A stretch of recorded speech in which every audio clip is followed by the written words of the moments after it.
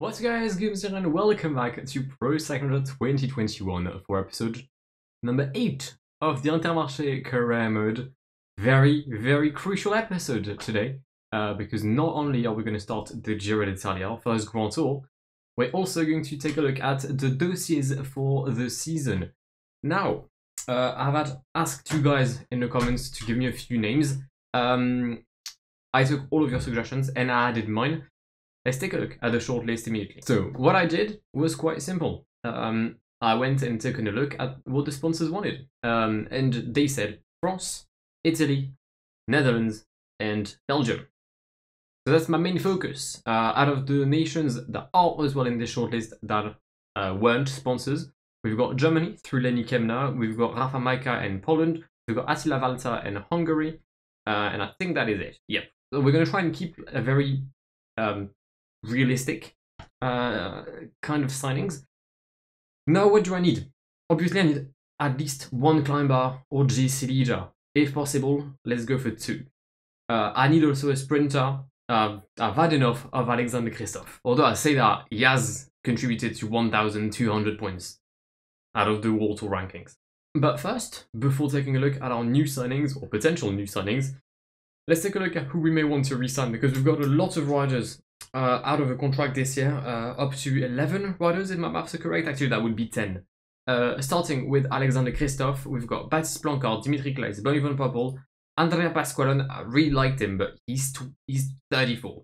Loic Vliegen, Jan Heert, who's got 16 to 30. I'm not sure if it's worth carrying on with Jan Heert, although I really like him. Tom De Vrij, Simone Petit, and Quinten Amons. Obviously, we're going to go for Quinten Amons because he's still quite young and runner-up of Liège. We have to go for him.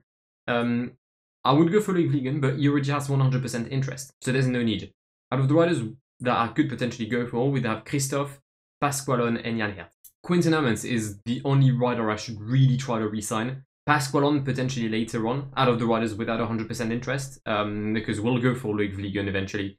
We'll go for Petit, and we'll keep like the Belgian core. So, climber-wise, we've got Kemna, sadly 0 to 15, so we won't say yes to him. Then I've added Brandon McNulty. I know someone mentioned Americans earlier on.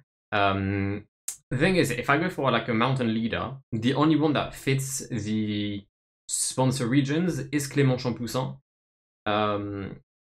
What I would like to do is like having quite a young team. Therefore, I feel like Rafa Majka is not going to make the cut. I feel like Rafal is going to be a no. Same for Kemna. I like the sights of Attila Valter. I feel like he could potentially replace Jan Heert on a purely numeric basis. So I reckon Attila or someone like Harm van Hoeken could be the one.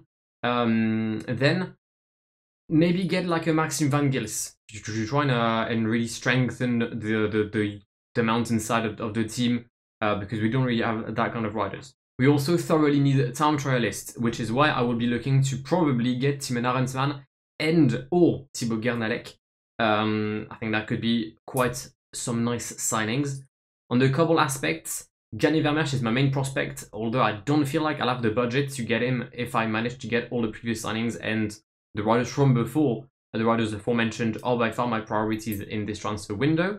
But if we do get Vermeersch, it's quite nice. Sprint-wise, I'm looking to get at least 2 riders. Niels Eekhoff is someone I would really like to sign. I know Jasper Philipsen is on the list, but it's probably going to be like a dead shot. But we may try to go for Sacha Wemas or either of Kees Bol and David Dekker, although I'd like to go for a Belgian, so maybe someone like Arne Marit to try and keep the youth side of this team.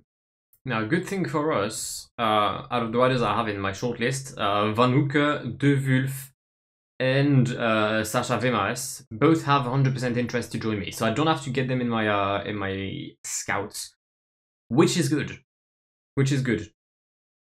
Alright, so we've got Quinten Amons, Clément Champoussin, Thymen Arensman, and Jasper Philipsen.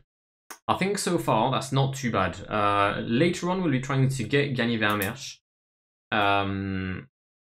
and potentially like another time trialist like Brandon McNulty could be a very solid shout. But yeah, you've seen some of the riders available in the transfers. If you guys have any suggestions, yet again, I am willing to take them into consideration. And maybe, who knows, your rider will be in our team next year. And our Giro campaign begins today in Budapest, Hungary, with a 9-kilometer prologue. Casper Pedersen is currently leading the winner of a race earlier this year. Unsure which one, but he did win once. I remember that vividly. Not exactly sure of the rhythm I should probably use with Domenico. We're gonna rock a solid 88. As Jan Polans takes the lead, the wrong Slovenian for UAE. Is there... Okay, there's no Pogacar, and there's no... No, for fuck's sake, there's a Roglic. Ah. Well, that was a fun race. I enjoyed it. Across the line for Domenico, and it's going to be provisional P3. Not bad. And the first Giro d'Italia is not Filippo Ganna. It's Stefan Kung, 17 seconds on Ganna and 31 seconds on Pozzovivo, who comes up in P25. Stage 2 and the proper first road stage of this Giro. Time to take a closer look maybe at the start list if you guys hadn't seen it. But our sprinter is going to be Andrea Pasqualone. I reckon if I can get like one stage win, like one mass sprint stage win with him, I could classify that as a successful Grand Tour for Pasqualone. The objectives, obviously, of the team are elsewhere. They rely with Pozzovivo, with Lorenzo Rota, but mainly with Taco van der Hoorn. We've entered the final 10 kilometers of this stage of the Giro that ends in Győr. There is a remarkable amount of wind, and it's really disrupted my train. Thankfully for the sprint aspect, Pasqualone has managed to come back on Lorenzo Rota. Pozzovivo for the GC aspect is a bit further down, but hopefully he'll be able to come back and make the wheels of Taco as we're going to use the gel. 5k to go. Van der Hoorn, Aimé de Rent, Lorenzo Rota, Pasqualone. The train can most likely and will most likely change throughout the Giro. I'm going to count a lot on race day conditions and the daily fitness of my riders. But Pasqualone will always be our number one sprinter. Is that Vendrame, my wheel? It is indeed Andrea Vendrame. There goes Lorenzo Rota. That's really early. That is really early. We're going to try and launch Pasqualone. Oh god. Ha! I see. Well, so that's our first mass sprint. Vamos. It's probably going to be quite tough to replicate yesterday's win with Andrea Pasqualone, given that we have a -3 today with the Italian. No special bike either. This is a shame. I really thought we could have special bikes here, I can't lie. But yeah, you know what? We've already got one win on the mass sprint. Today's the final day in Hungary. So we'll just probably try to just vibe. And we've entered the final 10 kilometers of well, the Hungary parkour of this Giro d'Italia. 10k until we reach the streets of Nagykanizsa. No, there's added an N here. Nagykanizsa. We'll roll with that. If there's any Hungarian watching, I'm truly sorry for murdering this precious town. Never heard of it, I can't lie. But once again, we're gonna sprint for Andrea Pasqualone.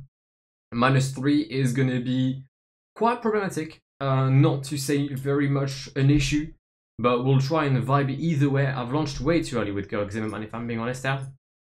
That's going to hinder my chances even more than they already were. Nice! Zimmermann blocking Pozzovivo! Brilliant!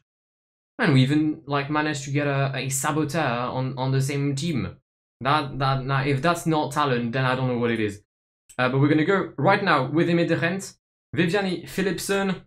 They're all looking to defeat me, and it's gonna be Jasper Philipsen who takes the dub ahead of Aimé de Rent. It's a 1-2 for Belgium. What the fuck is up with this sprinting field here? It's P3 for a -3 Pasqualone. Well, if this doesn't look like a potential win for Intermarché Gobert, we do have a bit of a hill towards Agrigento. I think 5.4 on average, 3.6 kilometer of a length.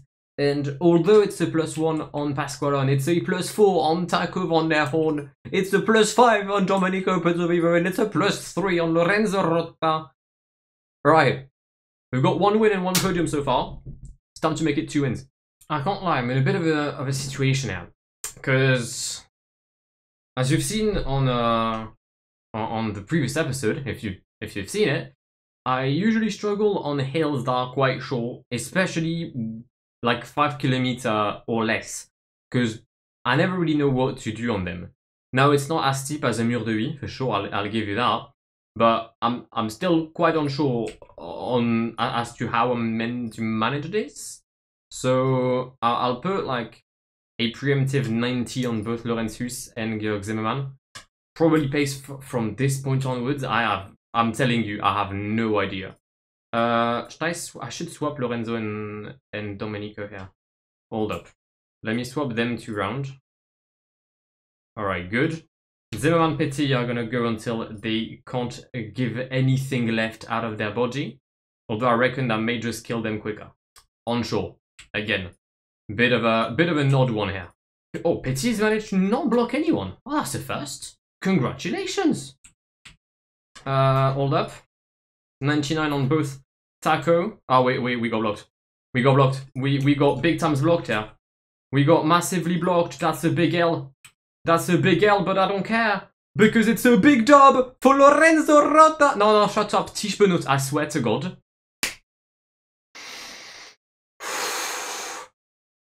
Grazie mille! Lorenzo Rota gives us a second win on the Giro d'Italia. First mountain stage. We're heading to, a place you can't really go to right now, because it's the Etna. And just like Intermarché Wanty Gobert, this bitch on fire. Sorry to everyone that lives in Sicily and has currently been forced to move because of the Etna going into flames. I apologize for this joke, which was potentially too soon for your taste. But hopefully Pozzo Vivo will bring enough heat to counteract the heat of the Etna. It's not how physics works, but it's how PCM works. And it looks like the peloton is gonna let the breakaway go, because I'm going 41 right now and they can't catch me. And as soon as I go 80, I drop them. So yeah, most likely a breakaway win today. Let's take a look at who's up front. We've got Baroncini, Anthony Perez, Martin Tusvelt, Eduardo Zambanini, and Mauro Schmidt. One rider got dropped early on, and that would be Owendal. And we started the ascension of the most active volcano in Europe. UAE still pacing at the front, I'm gonna guess, for the likes of Joao Almeida, and by pacing I do mean just being there and showing the jersey of UAE rather than actually pacing, because the gap has yet again gone up. I'd reduced the rhythm by going 99 with Taco Van Erwan, as you can see with the lack of energy he's got. But yeah, they don't care about this. They don't give a shit. Petit's at the back, not a big fan of that. Who's meant to protect Pozzo Vivo? That would be Georg Zimmermann. Not exactly at the back, but it could be worse. Pink dress is gone. Joao Almeida has left. Wait, Joao Almeida is in pink? Wait, when has that happened? Oh, was it yesterday's stage? It was. It was yesterday's stage. Fair enough. Did not know that. 3:30 for Martin Tusveld on his own. Can the Dutchman hold on for 6 kilometers on the slopes of the Etna Piano Provenzana? I don't know, actually. It was more of a rhetorical question. 3 kilometers. The rhythm has increased drastically. Martin Tusveld has not. And he's going to get caught up by first Miguel Lopez, then Joao Almeida. They've got a 30-second lead over the peloton, led by Primož Roglic. Domenico is going to get blocked here quite a bit, actually. Not a big fan of that. I try and come back.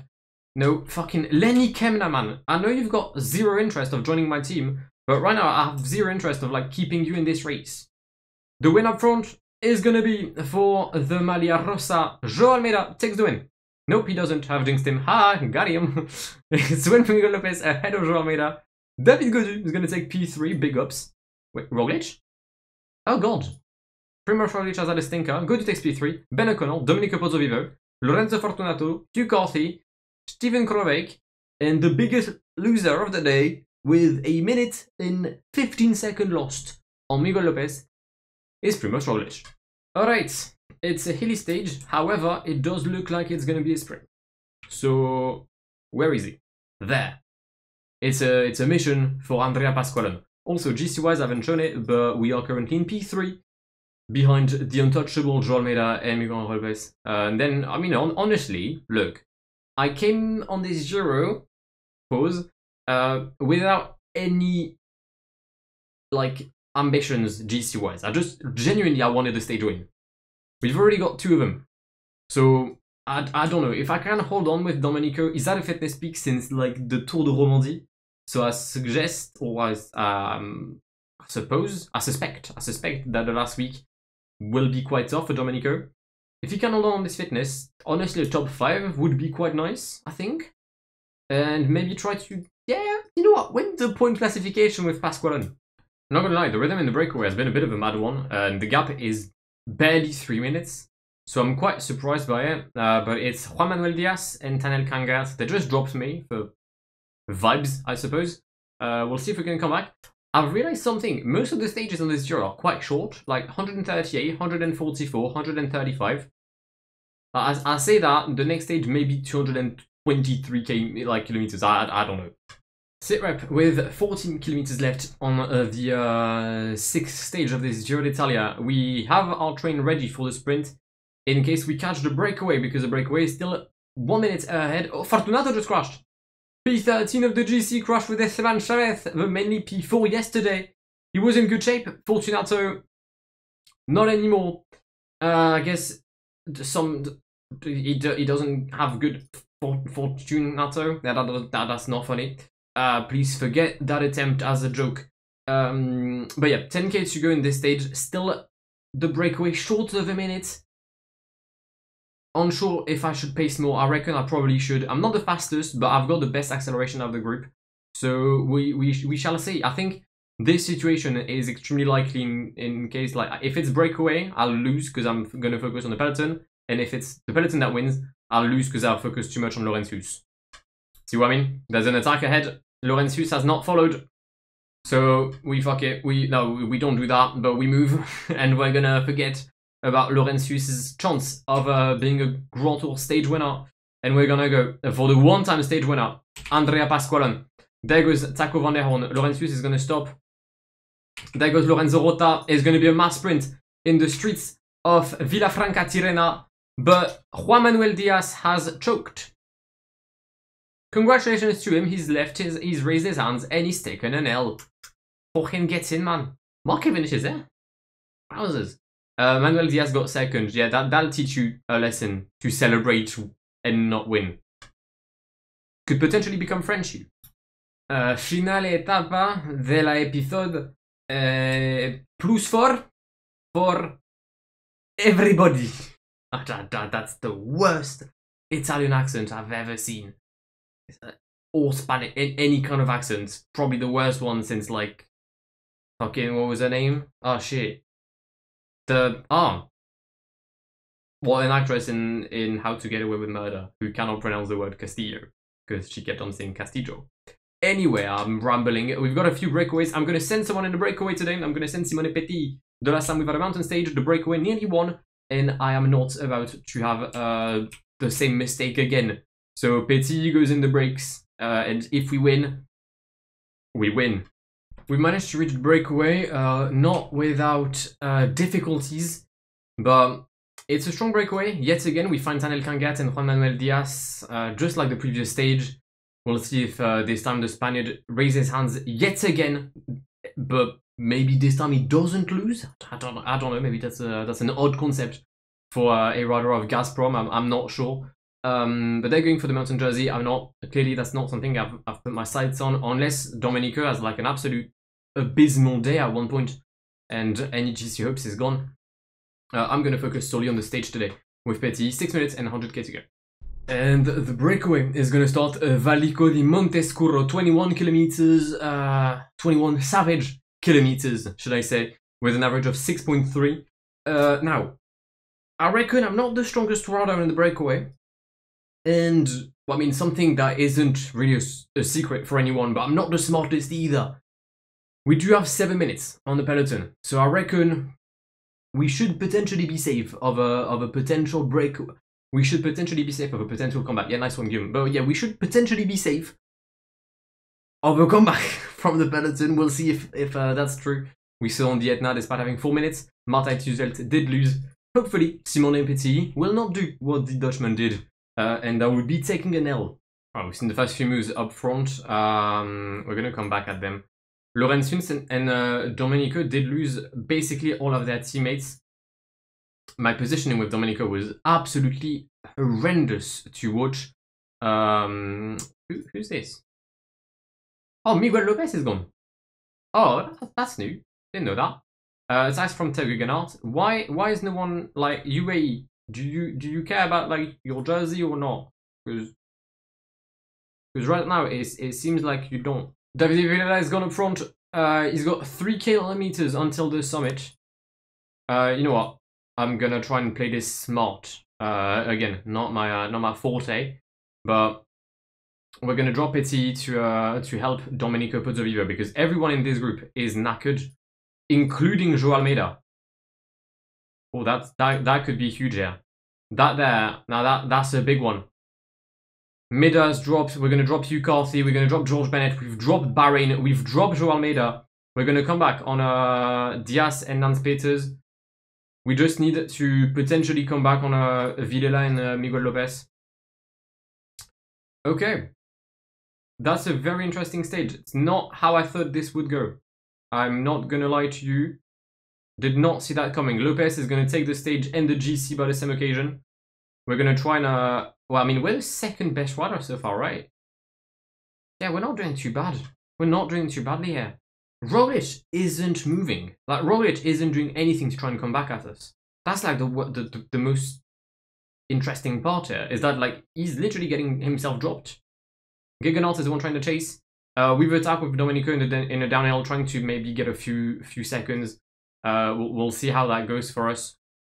But yeah, like, look at Roglic has been dropped by Gegenhardt. Lopez takes the win ahead of Villela. Pozzo in P3. Very strong performance by Pozzovivo. Gegenhardt doesn't jump Kangert. Roglic, Diaz, Petit. I mean, we're the second best rider on this Giro this year. I did not expect that at all. I can't be. I mean, I'm going to be very upfront with you here. After 1 week of racing, the general classification of the Giro is as follows. Miguel Lopez leads 1 minute 31 over João Almeida, the big loser of today. 1:38 down is Domenico Pozzovivo, then 2:29 we'll find Primož Roglic, and then 2:53 for David Gaudu. Alright, we're done with the Giro. Now let's take a look at what happened on the 5 jours de Dunkerque.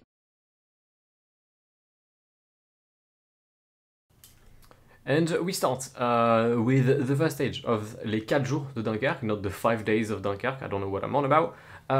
Strong lineup that we decided to bring. Adrien Petit and Andreas Christoph being my 2 competitors for the sprint. Sven-Erik Bierström or Loic Vliegen for the GC. And stage 1 is going to go absolutely swimmingly despite the presence of Wout van Aert. We're going to come home with not only the win, but also a 1-2. Adrien Petit takes the first win ahead of Alexander Christoph. As we headed then to stage 2, a bit of a different day despite a +4 on Plancart and a +2 on Christoph. I was looking quite confident, and the sprint will be led near perfection. I'm just going to make a very small mistake. I believe I'm going to go into ×2 there instead of just putting pause, which means that I'm going to launch Christoph about 5 milliseconds too late to get the win, as Anthony Turgis gets it for stage 2. Stage 3, there's yet another sprint. Once again, we're going to lead out the team quite nicely. We actually have the advantage on everyone here. Plancart versus Christoph. Plancart Christoph I've launched way too early. And Wout van Aert, who had started his sprint about 2 kilometers ago, gets the win ahead of Nasser and Christoph. Disappointing, considering that Van Aert now has 10 seconds of a lead as we headed for the stage of the Montcassel. Now, I know for a fact, that this stage is often won by the breakaway. The breakaway never got that much of a lead, never more than 3.5 minutes. I did try to never take a single relay with Bierström as Adrien Petit crashed in the final couple of corners, but we've started the final Montcassel with a gap of around 2:30 on the peloton. Guillaume Boivin, Bierström, Dries de Bont, Danielos and Laurent Robit were the competitors, and Guillaume Boivin will destroy us, but sadly he's going to destroy himself in the same process, and Sven-Erik Bierström will not only take the stage win, but also the lead of the general classification of the 4 jours de Dunkerque with a very, very nice win. I believe that the peloton will come on 2 minutes later and Loic Vliegen will take a P10 position. Now I got surprised because I thought that there would only be one stage of the Mont Cassel. Turns out I was wrong. There was 2 of them. This time we sent Loïc Vliegen in the breakaway. He did a solo run that would last up until the final sector of the Mont Cassel. Bijstrom in very good position, helped by Quinten Ammons. Everything is looking like we may try to challenge for the win with Sven or even with Loïc Vliegen. You never know. There's 500 meters left. He's done the final sector. But we're going to launch slightly too early with Bijstrom, and mainly we're going to make a huge mistake because at this point I think I'm going to win. And I make a crucial L in stopping Bijstrom for a second. I pressed Z instead of A. I stopped everyone and we lost. But despite this disappointing result on the Mont Cassel and on stage 5, we're going to head in the streets of Dunkerque with the leading jersey on our shoulders. Loïc Vliegen launches Adrien Petit. Christophe is in the wheel, but with the -1, I wasn't sure I would do well, and I mean, I was correct, because it is going to be yet another win for Wout van Aert on the Cage of Dunkerque. 2 stages for him, but the GC for Sven-Erik Bijstrom. I mean, is this my most successful episode so far? Because we've had 12 stages in this episode. We've won the Cage of Dunkerque. We've won 2 stages on those races, and we've won twice on the Giro, and we got a podium on like 4 stages. And we're P3 of the GC. It's going to keep us in P3 of the World Tour rankings, and with that, it is time to wrap up a very good episode for us. Next episode, we will carry on with the Giro and the dossiers, so I hope you guys will be eager to watch them. We'll have no mountain stages in the next episode, but a few hilly stages, so potentially a chance for Lorenzo Rota and Pasqualon and De Rent and Van der Horn and Pozzovivo to win. Because right now it seems like I'm the best team in this world. But that will be for the next episode of the Intermarché Wanty Gobert career mode. I truly hope you've enjoyed this one. If you have, then please do leave a like down below. If you're new to the channel and want to see more of my content in the coming days or weeks, whether it is Intermarché or other content related to PCM, then do feel free to subscribe to the channel, and I will see you in the very near future. My name is Guillaume, have an amazing day. See ya. Pass me the funk, get your funk.